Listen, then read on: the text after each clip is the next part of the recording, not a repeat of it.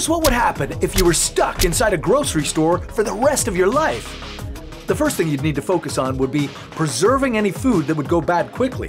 You'd need to cure all the meat in the store and try to dry the fruits and veggies. Doing this would help the food last for months instead of days. Next, you'd need to figure out a sustainable food source. Start figuring out how to become a gardener and plant some seeds for fruits and vegetables to grow in the coming weeks and months.